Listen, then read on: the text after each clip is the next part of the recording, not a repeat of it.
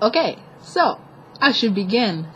This is my video response to the video My First Kiss. I need intro music, so I made my own. The story begins in the 90s when shit was the shit and everything was cool because it was the fucking 90s and I was a little kid and everything was awesome. I was 6 years old when I had my first kiss, and I don't know. I was a bold little child when I was 6 years old. Not saying that I'm not bold now, but I was much bolder with boys when I was a little girl because I just didn't give a shit because I was a little girl. And when you have that little kid mentality, you don't give a shit about anything. You could just go into a Walmart wearing underwear on your head and screaming obscenities and no one would judge you for it because you're a little kid and they're just like, oh, there goes that little weird ass kid again. Nobody's gonna question the child because it's a kid. So that was my mentality because I was a child. And with boys, I would just walk up to boys and I'd just be like, so you want to be my boyfriend?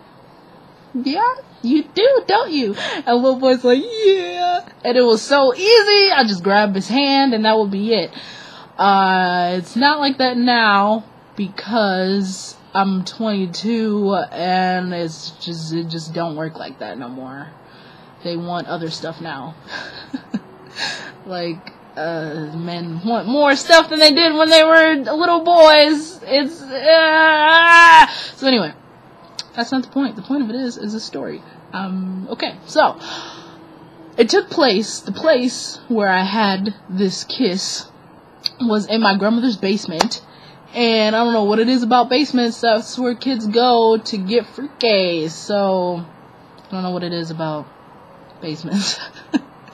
Anyway, so it was in a basement. It was my grandmother's basement because when me and my brother, my older brother, would go, he's not that much older than me. He's only 3 years older than me. But when we were kids, we would go to my grandmother's house because my mom would work. So that's where we would go chill, hang out, party. Grandma's house is the shit. Let's go to grandma's. Hell yeah, she baking cookies, nigga. So, it was a place to be. And in my grandmother's neighborhood where she lived at the time when we were kids, there were other kids in the neighborhood and we would all hang out with each other. So it was like, it was the shit. It was like, it was awesome. We were kids. It was the 90s.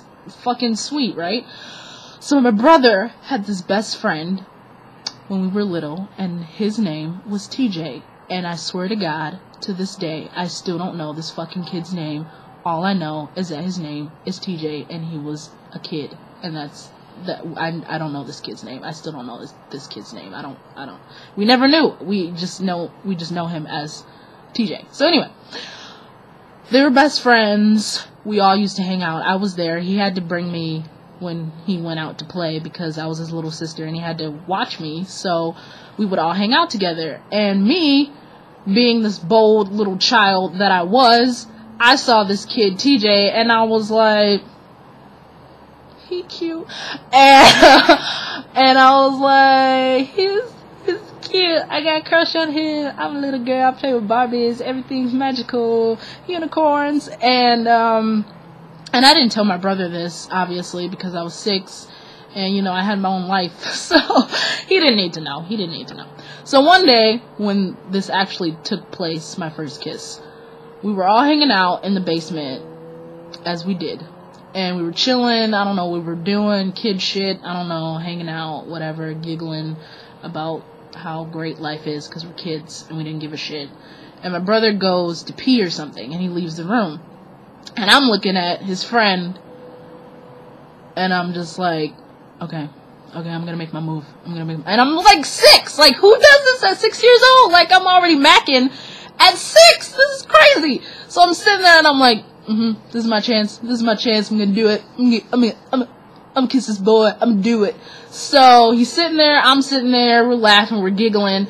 And then I just do it. I just kiss him. I'm just like, fuck it. And I do it. And he's looking at me. I'm looking at him. And he's like, what the fuck? What just happened?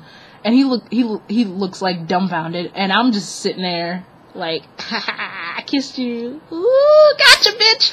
And he's just like, oh my god, and he looks like he's gonna piss himself or cry or something because he just kissed me, and you know, I'm his best friend's little sister, and he's confused. And then my brother comes back downstairs. This all happens while he's in the bathroom, and so my brother comes back downstairs, and he senses something in the air. And he can't quite put his finger on it because his best friend looks like he's about to shit and piss himself simultaneously. And then I'm sitting on the other side of the couch just cheesing like a crazy ass. And he's like, I don't know what just happened here, but I don't know what's going on. And then I think at that point his friend just leaves because he doesn't know what to say or something. And I'm just cheesing, and he's like, what's wrong with TJ? And I'm just like, I don't fucking know. I'm 6. So that's how that particular incident went down. And I mean, you know, we didn't bring it up or anything after that. I didn't say anything, he didn't say anything, and we still hung out after that. And then eventually he moved, and I didn't see him anymore, and I grew up, and life happened, and whatever. That brings us to today, where the story continues. Part 2, nigga. So here we are today. I'm living here with my mom in this apartment complex or whatever, and who do we see walking around one day but the little nigga that I kissed several years ago, affectionately known as TJ. And he's walking around, and me and my mom are like, oh my god, look, it's TJ, look, there he is. And we're like, oh my god, hey, TJ. And he's like, hey, what's up? And he remembers me and my mom and everything. And we ask him, like, you know, what you ask people when you haven't seen them in years. Like, so, how are things? And that's when shit just gets sad. Oh, shit. He's like, well, you know, I just got out of prison, and I'm trying to get my life together, and I'm living with my baby's mama. And we're just like, oh, well, it's good to see you. It really is. And then I tell him what I've been up to, and I'm just like, oh, well, you know, I don't have any kids, and I just graduated from college, and I'm working now, so, you know, it's good to see you. What do you say? What do you say to people like that? And you just feel so fucking bad. You just feel so fucking bad. And you want to be like, I'm sorry. I'm sorry. And then he asked me, like, how my brother's doing, and I'm like, he's great. I'm sorry. Fuck. So anyway, that's his story. Oh, God. I hope he never watches this. I am so fucking sorry. I don't think he owns a computer. Whatever. So that's that. Yeah, that's my video response. Yeah, so, fucking shit. This is dragging on for way too long. I'm so sorry. If you watched all of this, I really appreciate that. I really wanted to make this video because I saw it and I was like, I gotta say something.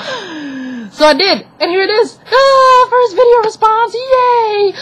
Also, I make other videos. If you're interested, you're probably not. You don't give a shit. You just wanted to watch this. That's okay. That's cool. It's cool, nigga. It's cool. Whatever.